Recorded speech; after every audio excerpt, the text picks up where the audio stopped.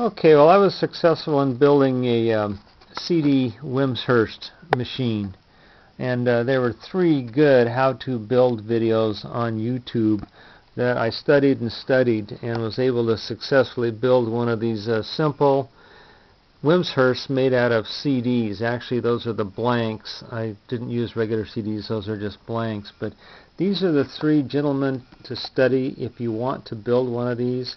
This is basically a replication of the Denis Cook model. RimstarOrg has a real good how-to video, and Thomas Kim has good how-to videos on how to do these simple Wimshursts basically in your house on your kitchen countertop if you want to build it like I did.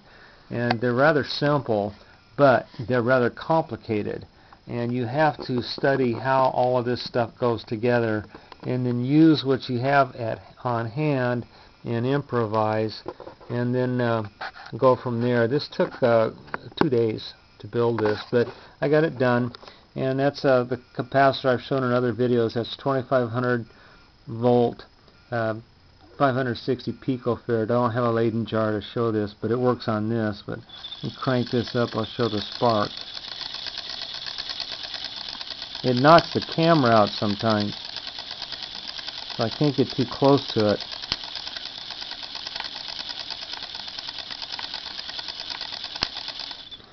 Now the other thing it'll do is it'll run this motor. You see how that's slowly spinning around just with the ground wire hooked up here.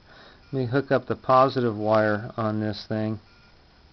And this was the main reason for building this, was I wanted to test the capability of storing energy in a capacitor off of an electrostatic influence machine. And watch this rev up here as I crank on this.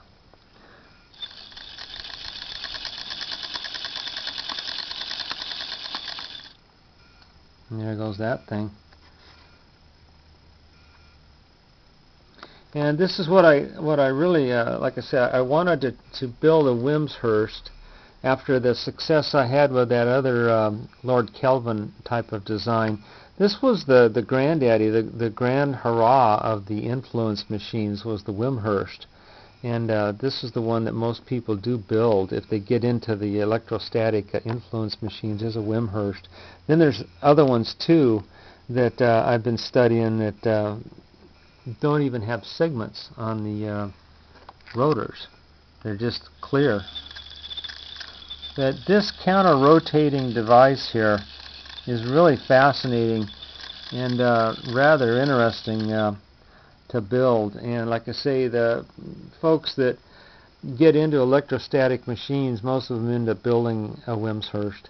And if you want to do a simple one, these are the gentlemen I recommend here.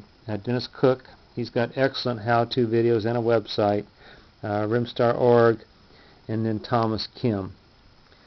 And that's my CD Wimshurst machine. Thanks for watching.